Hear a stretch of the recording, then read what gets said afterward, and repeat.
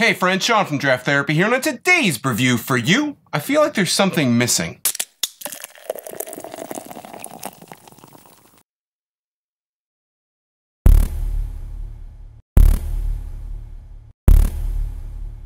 CBS is an 11.7% barrel-aged stout from Founders Brewing Company in Grand Rapids, Michigan. This year, Founders decided to go with 6 barrel-aged releases for the year. CBS is the 6th and final. It is a Maple Bourbon Barrel-aged version of Founders Breakfast Stout, just as KBS is the Bourbon Barrel-aged version of that same stout. CBS might look a little bit familiar because it was also the 5th release of Founders' 2017 barrel-aged series after a 6-year absence. But in 2017, this label differs a little bit from the 2018 labels because this time around, the Mountie is missing from his horse out of respect for the Canadian Mounted Police. The differences don't end there either because last year this was relatively hard to find. I had to buy tickets to get it, and this year it's just about everywhere I've looked. It's an ample supply. It kind of makes you wonder how limited this actually is because I've actually seen last year's, the 2017 version, show up on shelves a lot recently, right up until the day that this was released.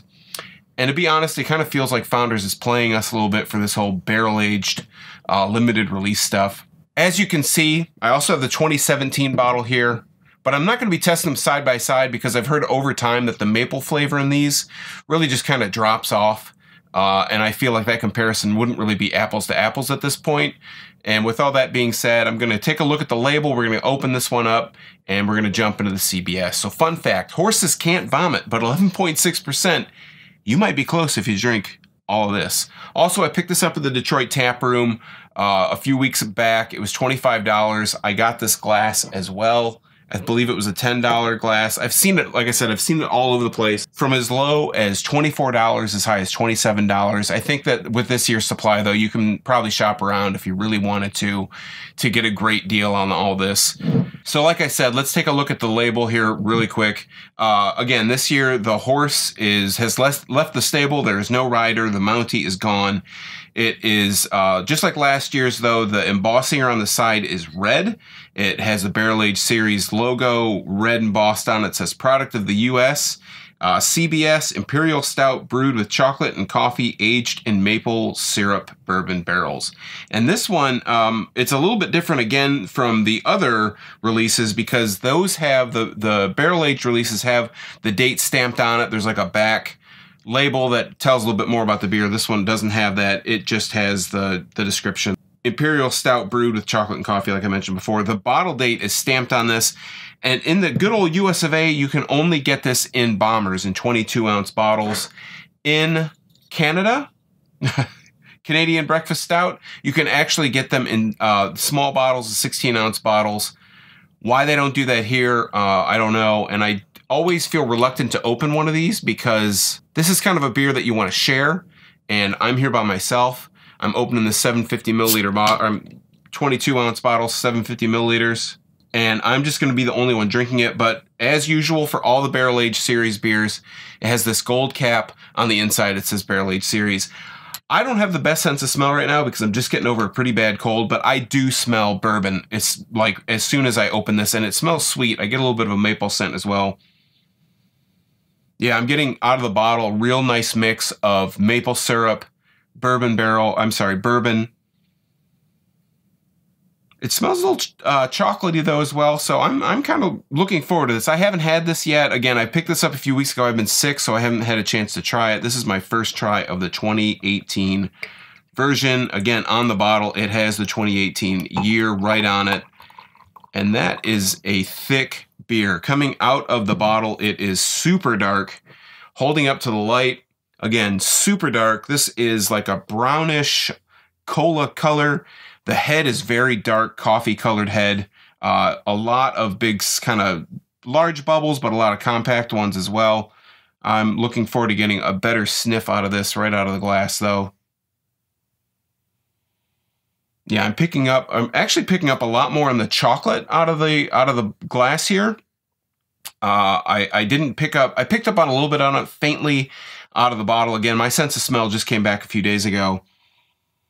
But it's really testing it right now. I'm getting a tiny bit of bourbon, but a lot of coffee, a lot of chocolate out of it. So I'm getting really everything I think that they expect you to get. I'm getting a slight less bourbon scent out of it than I was getting out of the bottle. Again, I'm getting a lot of chocolate, a little bit of coffee, a little bit of bourbon, a little bit of maple. So it's hitting all the notes on the smell department. So I'm ready to dive right in. Cheers.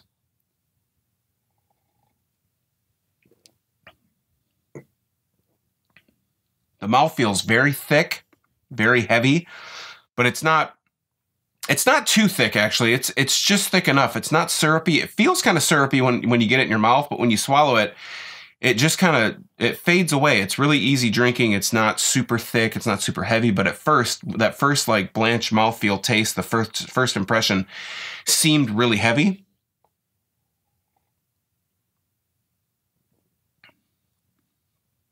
So right off the bat, it's very sweet up front.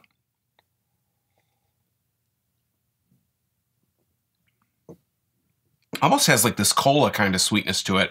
So it's really sweet up front, a lot of the maple taste. As I swallow that sweetness, mixed with the bourbon, maple and bourbon kind of taste, gives away a little bit, and that's where I start to get more of that chocolate, more of that coffee. It's not super strong on the coffee and chocolate front.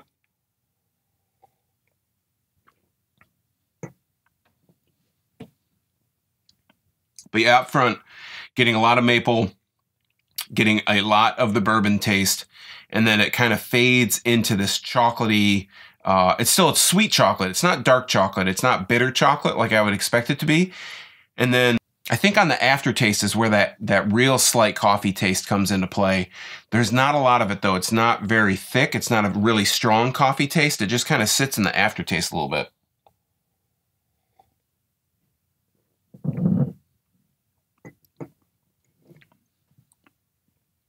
Yeah, it's really interesting. I don't remember if 2017 tasted quite like this. This seems really sweet. And I know that, again, I went back and said the whole thing about the supply and demand, right? So, Founders increases their capacity, their brewing capacity. They increase their barrel system, right? So they have a lot more barrels to play with. And some people say, why is this coming out a year after the last one when it took so long before? I think just that the barrels are kind of hard to procure and that Founders has kind of gotten to that groove. But with this showing up everywhere, in years past, it would show up and you'd have to get tickets. I had to get tickets last year, got tickets this year, I got a bag and some other goodies. But it was all over the shelves. That same day that it was released at the tap room, you could pick it up in grocery stores. I saw it in Royal Oak. I saw it in a few bottle shops that I visit in ample supply. It wasn't like it was hard to get this year.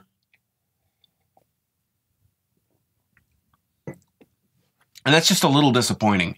If I'm going to go out and I'm going to spend $50 for 2 bottles and get tickets and go down to the tap room in Detroit and, make, a little bit of an event out of it, and then I just see it everywhere else and it's actually cheaper than what I picked it up as. Yeah, I didn't get the bag if I would have went to the grocery store, but in the grand scheme of things, what am I going to do with a bag, after I buy this stuff? So it's a little disappointing that it's everywhere. It's not so limited. So it's like a plus.